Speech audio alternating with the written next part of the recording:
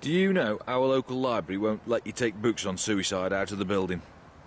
They say it's risky because you might not take them back. Next up, we've got this cracking Triumph Bonneville, stock number 56776. Now this two-tone silver and green steed is indeed an official UK bike. It was first registered on the 28th of February 2001, thus making it ex-registration. Now it's only had 2 former keepers, so 3 owners in all, and they've all obviously loved this bike. It's in lovely, lovely clean condition. We've got the V5 registration document, we've got the owner's manual, we've got the spare keys and the spare key fob for the Triumph alarm immobiliser system that's fitted. We've got the current MOT certificate, that expires on the 25th of March 2010, and the bike is taxed up until the end of September 2009. Now, I haven't got any dealer service history for this bike, but the previous keepers have been detailing the home servicing that they've been doing, so we know when it's had oil changes, air filters, chain and sprockets, so on and so on. That history goes up to 24,000 miles, and the speedo is currently showing a total of 25,749 miles.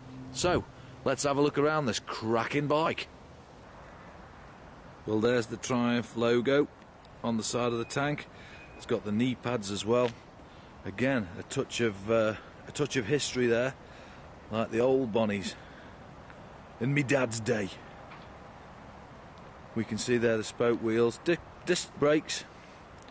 There's the engine, big twin, simple air oil cooled engine, oldie worldy fashion styly chrome exhausts. It's got the carrier rack there.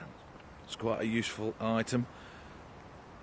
Old coil shocks, twin shocks on the back. Again, everything pointing, everything leading towards a real retro style machine with proper roots and proper history. Made in England. Come on, let's be patriotic. Get this bike bought.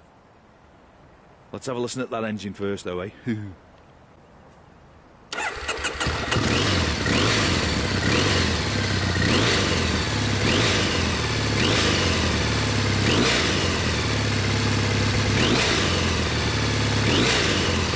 Well, there we have it, folks. 790cc parallel twin cylinder double overhead cam, air oil cooled 5-speed gearbox chain driven throbber, producing a really pleasing 62 bhp at a steady 7,400 rpm, and it's also producing a very rewarding 62 newton meters of torque at only 3,500 rpm.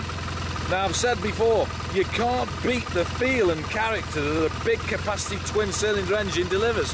It's fantastic!